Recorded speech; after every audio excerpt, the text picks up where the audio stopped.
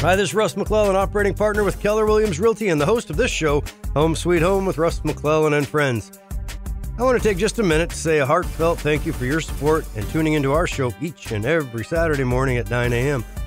I'm very proud to share that we are celebrating our 50th radio show this month and launching into our third consecutive year of this show, all thanks to you. I also want to thank all the amazing people that were kind enough to come on the show and share their stories, thoughts, fears, wisdom, and experiences with all of us over the last 2 years, including my co-hosts and friends, Sharon Crockett and Michael Maher with Prime Lending. I personally have made some amazing friendships as a direct result of this radio show, and I couldn't be more grateful. As always, throw the phone in the drawer, be present, spend some time with your friends and loved ones, and make it a fantastic Saturday. Thanks again for your amazing support of Home Sweet Home with Russ McClellan and Friends. Hi, this is Russ McClellan, operating partner and designated broker of Keller Williams Realty, North Central Washington. Hey, thanks for tuning into our show each and every Saturday morning. I wanted to share the fact that we've been in business now about a year and a half.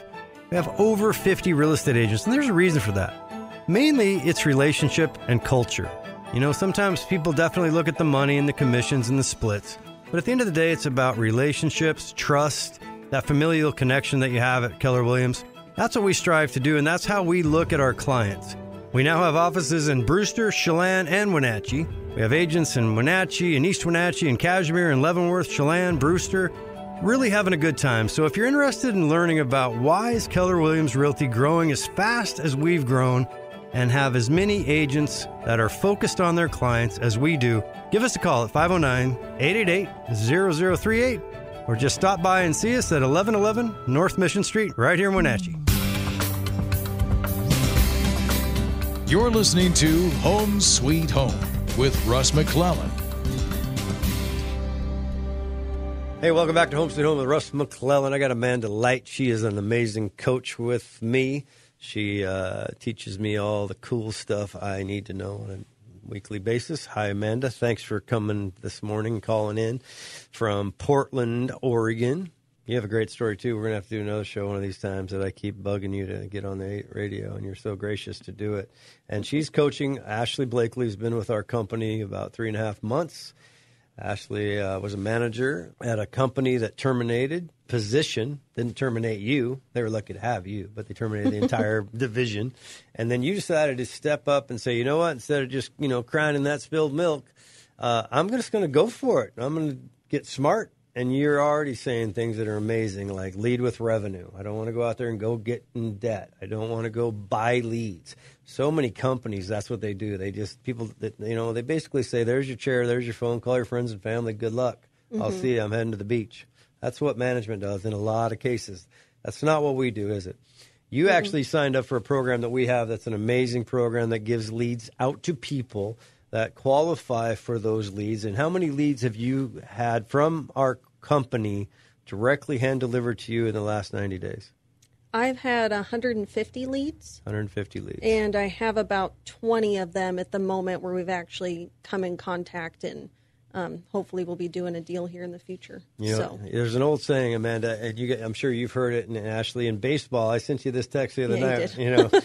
I said, if you bat 200, I don't know if you're baseball fans, but if you bat 200, that means you've got a base hit 2 out of 10 times. If you do that in the major league, you're called unemployed.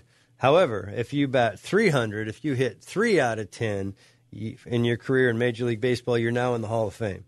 So the difference between 200 and 300 doesn't seem like much. Real estate's very similar.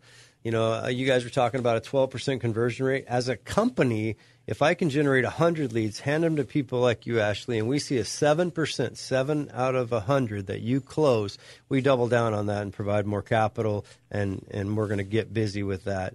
So to me, it's funny to watch you because you're so optimistic that you could literally fail 93 out of 100 times, and you'd be like, yeah, baby, because you're making money, right? Like, that's a win. That's 7% conversion. And sometimes people get really discouraged, and they don't realize that it's quality through quantity. You got to do the work, and you got to learn those scripts because you're there to help people, and saying the right things in the right order is what it's all about. All right, so for you guys in your third and final segment of your impromptu, spontaneity-driven question and answer coaching session, what would you do next, Amanda, in an average scenario? I know this is way, way different than because you dive really into detail, but right now, what are some of the other things that you could share from your experience? I mean, you started at 18 years old, Amanda. About persistence and drive and not being discouraged. The other day we were talking about the thrill of victory with Ashley and the agony of defeat because it's an emotional roller coaster in the beginning. So how would you say to handle that to someone? Yeah, I would say keep your goals in front of you. Like, for example, we just talked about building her database system to get her 30 transactions a year to be able to help 30 families a year that are coming from people that already know her, like her, and trust her. So if we added that to the 7 deals, you've been there 90 days, right? Mm-hmm. So if we did the conversion that Russ just talked about and you did 7 deals a quarter, now that's 28 more deals a year. So 30 plus 28, look at that, that's 58. It's not bad. It's pretty close. You don't have to win them all. Look how close you are to 60, and you're just 90 days in. So anyway, I think keeping your goals in front of you. We have a system at Keller that I'll teach you really quick called GPS, and it stands for Goal, Priorities, and Strategies. And so let's say your goal is the $540,000 a year, the 60 transactions, okay, helping 60 families. And then your priorities would become perhaps those 3 lead generation sources that I was just talking about. So priority 1 would be, and we typically say a structure of 1 goal, 3 priorities, 5 strategies is a great way to start. Sometimes the numbers don't exactly work out like that. But if we just focused on a 1, a 3, and a 5, so if we did 1 goal, the 60 transactions, 3 priorities, 1 priority being making sure that we're the expert in your sphere so that we get the 30 transactions out of your sphere. Maybe another one is, another priority is working these sync leads, right, and getting the kind of conversion that Russ was talking about so that we get 28 from that. Mm-hmm. And then we would need a third source.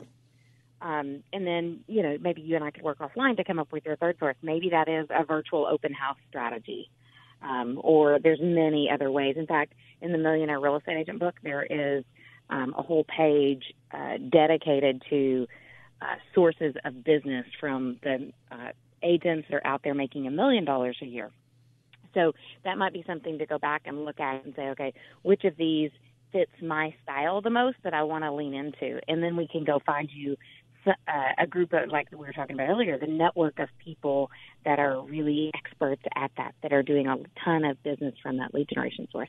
So once you get 3 priorities or your 3 sources, then it's a matter of working with a coach or with Russ or Taylor in the Market Center to come through and come up with 5 strategies that would make sure that you capitalize on that priority.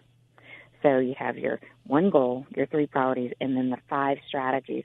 And when you get that focus down and we usually do this every year, we do a plan for a year. You get that focus down on your plan. Now, every single week you can come to a call like this with a coach or go into a meeting with Russ, and you can say, based on the strategic layout for my business, my GPS, this is what I have to do this week to be on track. And that'll really guide your conversations, and it'll keep you winning the day. If you win the day, you can win the week. And if you win the week, you can win the month. And if you win the month, you can win the quarter, you can win the year, you can win your 5-year plan. Does that make sense? Oh, that's awesome. Yeah, no, that's good stuff. So I think if you keep it,